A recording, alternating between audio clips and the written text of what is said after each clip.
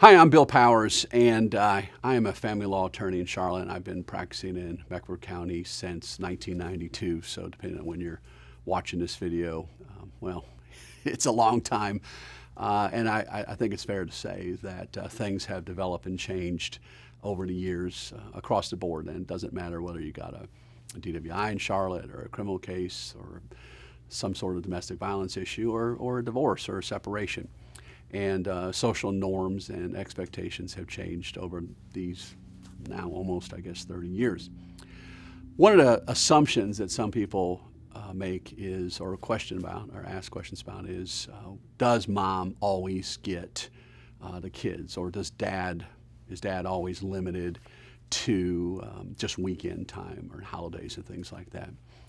And in the past, there were some general kind of assumptions in the system. I'm not going to say that was written in the law, but there were some assumptions, and I think it'd be unfair to not at least acknowledge that. And some of those assumptions were not always right, were not always fair, were not always in the best interest of the people involved.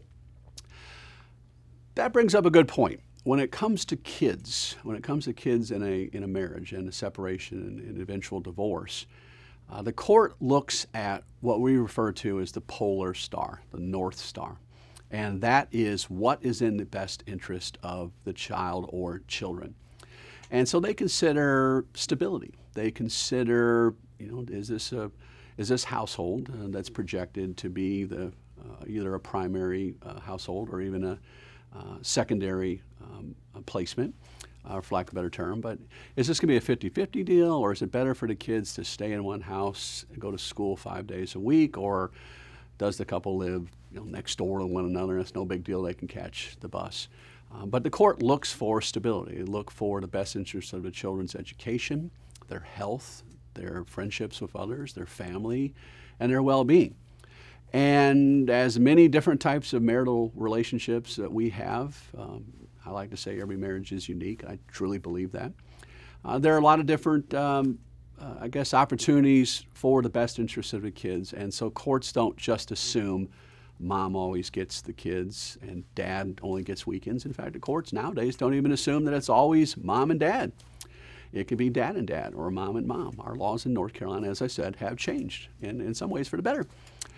But it's a good question. We like to sit down and go over those issues. It's one of the more in-depth issues that we spend a fair amount of time on, because custody of kids is not just important for the court, it's important for the family. And there are instances where we deal with abusive relationships. We deal with relationships that are mentally abusive. We deal with relationships in people who have substance abuse problems and alcohol.